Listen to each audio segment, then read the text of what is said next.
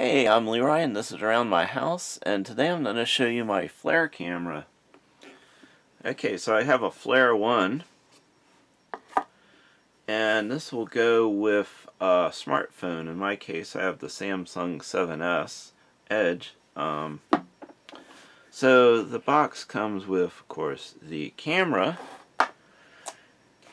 and you have a holding case for the camera. So that way you can go and stick it in. Whoops. Put it in the correct way. So it's going to go in here, and that way you can carry it around. And to help you carry it around, we have this, which will attach there. And we also have a USB cable, and we're going to need this to charge it. Interestingly enough, they don't give you a charger, but I mean, come on, we all got so many freaking USB chargers nowadays. It shouldn't be a problem. Plus, I think you could probably just plug it into your computer, if worst case. So, you have your charge port there, or USB for charging. You have your on-off button there, and that will just plug into your smartphone. Now, in my case, I have the OtterBox case on it, and that makes it kind of difficult to actually get it plugged in correctly. Luckily, they give you two attachments. So we have the E and we have the R. So the E is an extender, and R is the extender but reversed. And this is kind of handy. So, because you may not realize it, but the USB on your phone, some phones go one way and some phones go the other way. So in my case, I can use the extender, and so we stick the extender in there, and now we can hook up the camera. Oops. So there's the camera.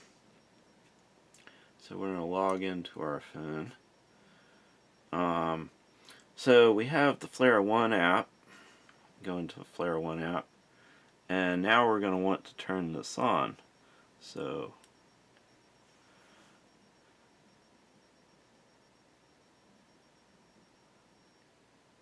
and then hit the OK button. Alright, so now we can go.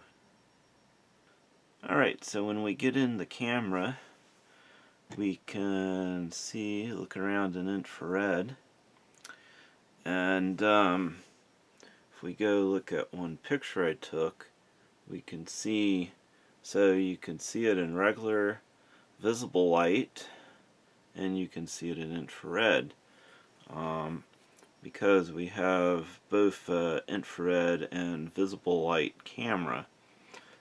So it's not using the camera on the phone, it's using one in there. Oops.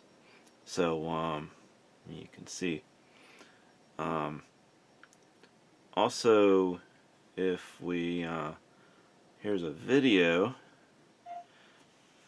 Alright, so here we have the door, and we can see the cold air coming in underneath the door.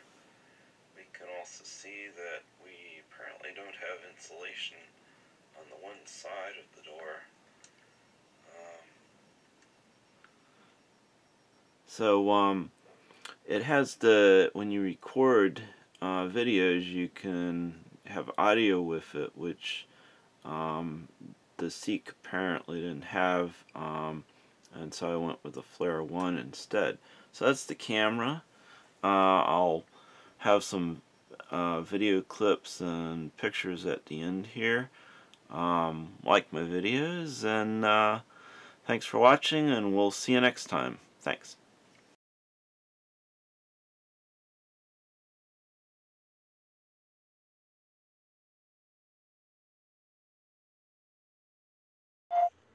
So here's the inside of the house, and so yeah, we can kind of see the studs. Also kind of looks like we may be missing some insulation on this wall here. I mean, look, there's a stud. You got studs around the window. Here's what looks like a stud there. And another one there. And similar thing on this one. Oh look, there we go. So this is interesting. So we got the ground we're measuring at freezing or a little below freezing. There's a tree at 3 degrees C, and this is where my outside thermometer is, which we're measuring now just under 4 C. So the thermometer is probably reading a bit high if the ground is like below freezing. Interesting.